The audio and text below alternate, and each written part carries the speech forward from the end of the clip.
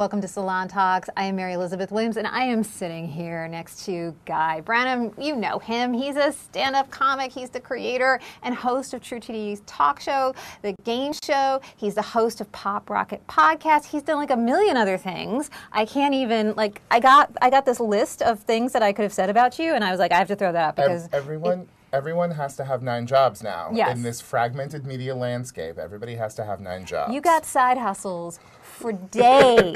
You got all side hustles, and now he's a memoirist, and his new book is called My Life as a Goddess, a memoir through unpopular culture. And if you want to read a book where you can get 6 pages worth of breaking down Bohemian Rhapsody and a cobbler recipe, this is a book for you. It's a very solid cobbler recipe. If you live in the South and you have access to Southern, like low gluten, like self-raising flour, it'll be even better. And it's super easy. I have to say, I bake. I was like, he knows his stuff. Yes. The man knows what he's talking about. Yeah.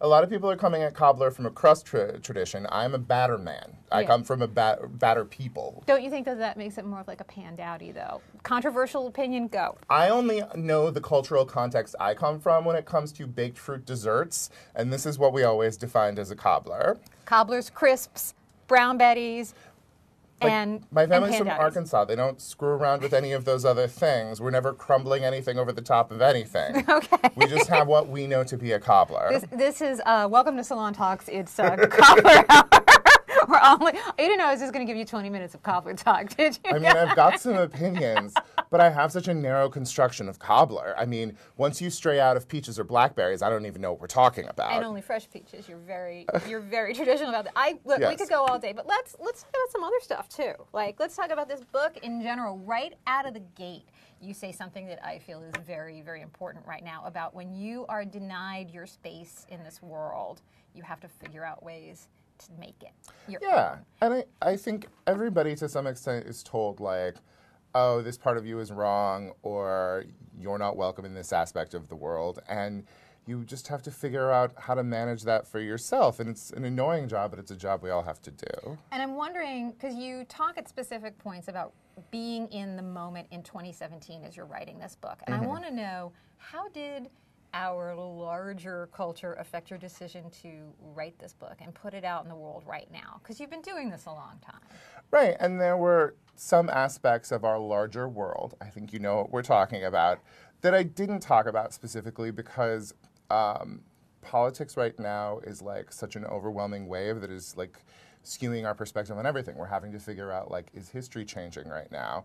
And if I were a braver man, I would have tried to address that in some way, but I wasn't. Yeah, Guy, why didn't you fix the world for it? Why didn't you write a book that fixed everything? But I feel like right now we all feel an obligation of like, oh, wow, what can I do to help fix the world? Because if we just wait for the systems that are in place to do that, they're not going to do it. The systems we have in so many ways are broken. I really wasn't thinking about that. I mean, to me, like, the way that this book is sort of like in the now is how much the world has gotten better over the course of the past like 30 or 40 years while I've been alive.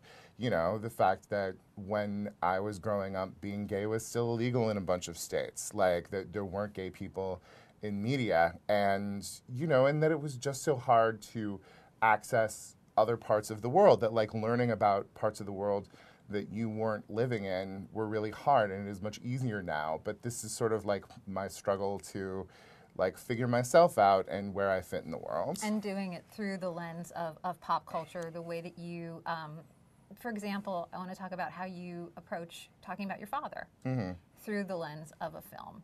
Yeah, so my dad died like 2 years ago, and I wanted to write about my relationship with him. And it was the first chapter I wrote for the book. I was just trying to figure out what this book would mean, and I was like, well, here's an exercise. I'll watch what I know is his favorite movie. I had never watched it before, The Man Who Shot Liberty Valance. It's a Western from 1962. And I was like, I'll watch this movie and then maybe try to figure out some way of writing about it. And then I watched the movie, and the movie is entirely about our relationship. So it really gave me a structure to talk about my complex relationship with this man I loved and like had hard times with in so many ways. And I think when you I didn't grow up with stories about people like me. Like, people like me were never protagonists of stories. I was gay, I was fat, I was weird, I was, you know, like very academic in my approach to everything. And that just, you know, we don't tell stories about people like me for so many reasons. So I had to look at stories that were about people who weren't like me and figure out how they related to me. And so that's how I tried to figure out telling my own story here, was looking at the stories that influenced it. And you really interrogate the idea of masculinity in this book and what it means to be a man. You talk about the expectations on you. Honestly, because masculinity has been interrogating me my entire life. Like, I talk in the book, I'm sorry for interrupting, but I talk... It's your talk. It's your talk. We're here to talk to you, Guy. No, but I talk in the book about the way that, like, when I was growing up, absolutely everyone was constantly asking me if I wanted to be a football player. And I was like, what is this obsession? Why do you think that it is so important that I want this thing that's, let's be honest, is never going to happen to anyone in this town? And I do feel like we take for granted how much all of us are constantly challenged and questioned by masculinity. And I'm sure there's some other like form that it could take where it would be great, where it wasn't constantly trying to shove other people into their place. But as it is right now, I'm not a huge fan. And another thing that it was also, for people who haven't yet read the book, but maybe they read your really amazing New York Times op-ed about this, you talk about what it means to have your voice in the world. And your voice is not just your identity, your writing, it's literally your voice. Yeah, I mean, for members of like other types of minority groups, your difference is immediately visible when somebody looks at you. But for gay people, that aspect of our lives isn't necessarily readily apparent from looking at us. And so frequently, it is our voices, our clothing choices, our expressive choices that define us. And so frequently, like, straight cis people will come at it from a perspective of, why do you have to do that? Why are you being like that? Why can't you just be normal? And, you know, it's really rough to say to somebody, oh, hey, we wouldn't discriminate against you if you just turned yourself into a zombie facsimile of a straight person.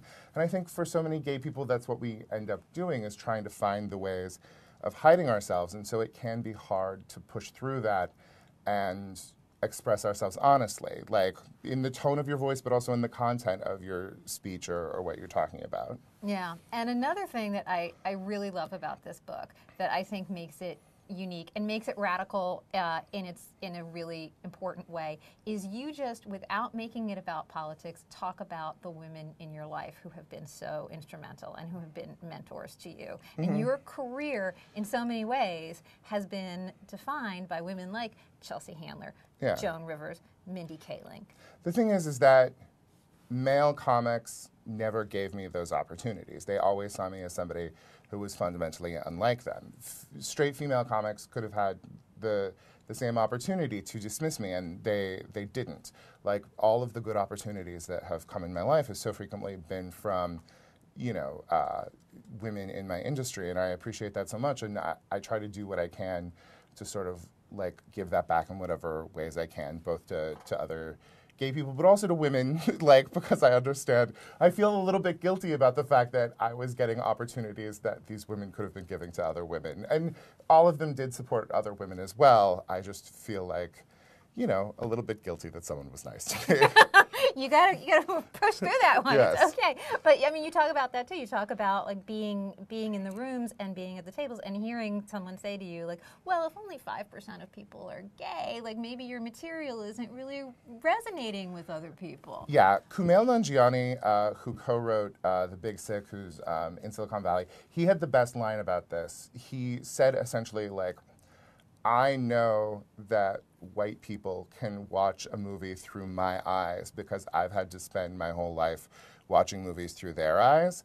And I think for some people, when they look at somebody who is not a heterosexual cisgendered white guy, they don't understand our perspective as universal in the way that we've all been trained to assume that white guys' perspective is universal, you know? And for me, it's been hard because we don't really have successful gay male stand-up comedians because we are not used to that perspective. We are not used to gay guys being the person saying the joke. We're used to gay guys being the object of the joke.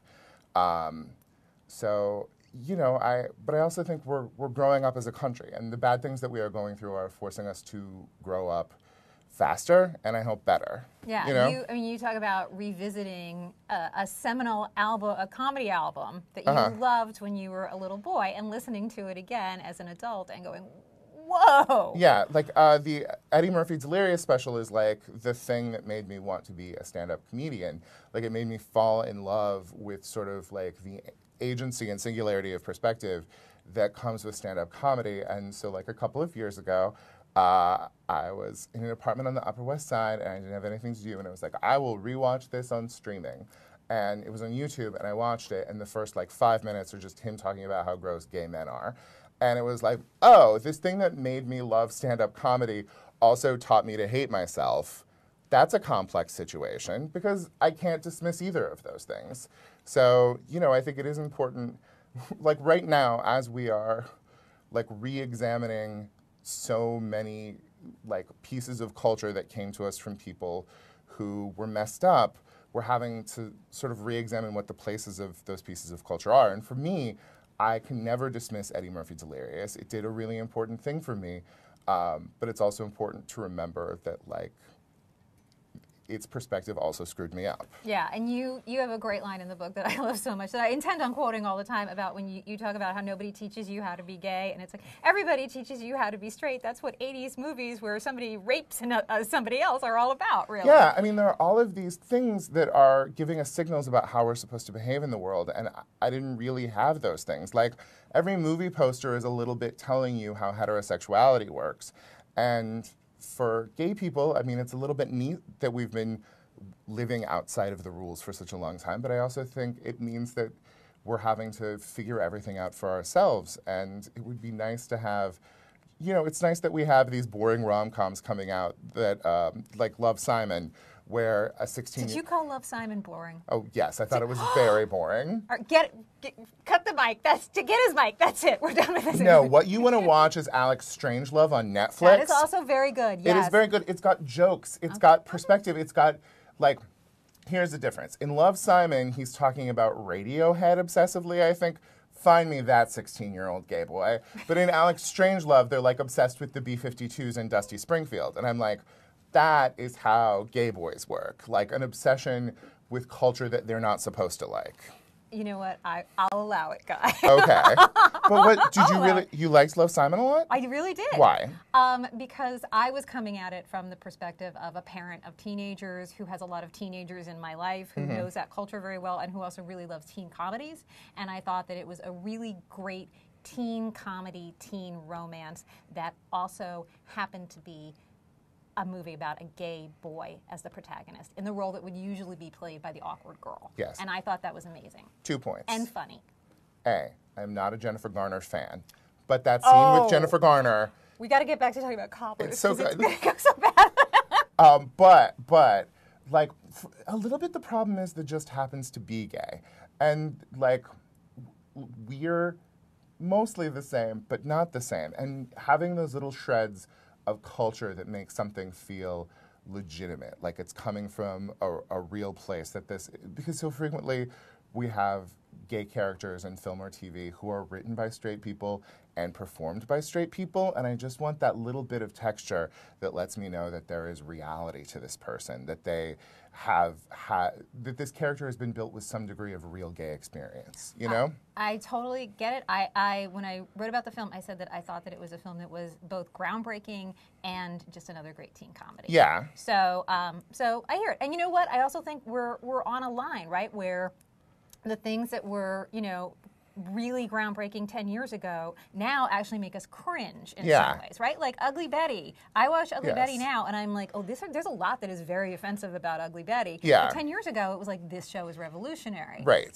So. No, it's hard.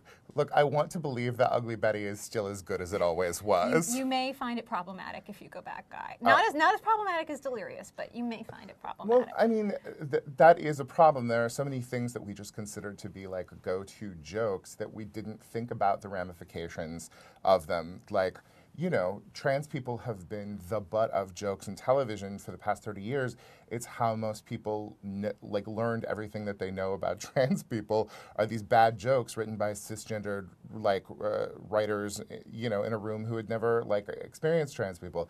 And it's why it's so important that there are so many more voices now changing the conversation and giving it real perspective. So speaking of that, and speaking of, I could talk to you all day, and I have no long, I can't. But I want to ask you one more thing, because apropos of all of this, another thing you really talk about is body image in this book. Yes. And about fat shaming. Yeah. And I'm wondering how you feel like the culture is changing in that direction. I've been really fascinated with the conversation around this Netflix teen movie, Insatiable, and the previews for it, and people saying, is this a movie about fat shaming? And I wonder, like, where do you, I mean, we obviously still have so far to go, but the fact that there are now communities of people who can organize and gather on social media and point things out to and educate other people. Well, it's so interesting because if you say anything that questions the way that we talk about fatness, everyone wants to say, oh, but people's health, oh, you're ignoring health. I'm not talking about that. I'm just talking about making people feel bad for existing. Like, we have a construction of fatness in media that says the only worthwhile thing you can do while being fat is fighting as hard as you can to not be fat. And I just want to say, hey, you're allowed to do other things as well. And it's a little bit unfortunate that we were talking about Insatiable and not something like Dietland, which is so good and is about a person with a perspective and hopes and dreams that exist outside of the fact that she is fat.